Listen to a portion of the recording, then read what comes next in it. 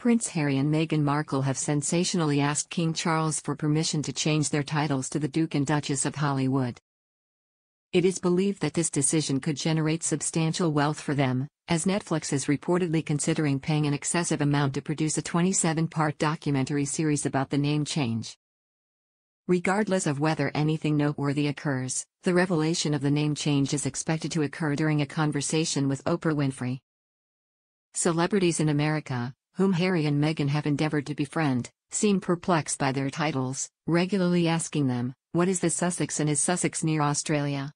Raw commentator Benny Bond, close to an inside source, said the Sussex's consultants from their agency have told Harry and Meghan that becoming the Duke and Duchess of Hollywood could be worth tens of millions of dollars.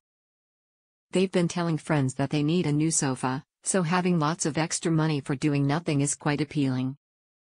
Being the Duke and Duchess of Hollywood would also impress a lot of Hollywood's biggest names. Meghan and Harry think that Tom Cruise is going to want to hang out with him, and Tom Hanks is going to want to be in on the action too.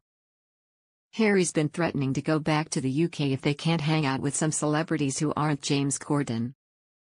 Buckingham Palace is understood to have misgivings about the upset decision could cause to the Sussexes, but King and Palace is understood to have misgivings about the upset the decision could cause in Sussex. King Charles rejected and even ignored any offers from Meghan and Harry. An insider from inside Buckingham Palace joked, "Prince Andrew's heard the news and asked if he can now become Duke of Sussex. There's a Pizza Express there he's a big fan of, so it would make a lot of sense." Harry told King Charles that if he can't become Duke of Hollywood, he might have to write a sequel to Spares and go into even more unnecessary detail about how he lost his virginity. The last thing that Charles wants is to have people reading the book and sniggering whenever he pops into his local W.H. Smith's. To be honest, it could have been worse. Last year when he asked them what they wanted for Christmas, Harry said that he wanted to be on first-class stamps and Meghan wanted a picture on 50 notes. It's a funny headline because surely the Charles would love to be part of Hollywood so badly? Nope, they expected to be part of Hollywood. Meghan's Emmy Award-winning dad is the only connection, though they're simply not part of the talented Hollywood elite. But they thought just being royal would instantly put them on the A-list, even inviting people that they didn't know to the wedding. It didn't last long once people saw who she really is, a grifter, but she always got Harry to do the dirty work like calling people and asking if they could use the planes and homes, etc.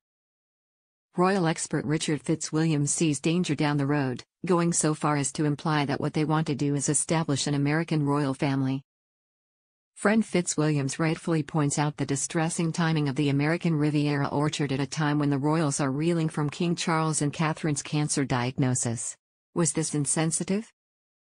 Fitzwilliams thinks so, and he is not alone.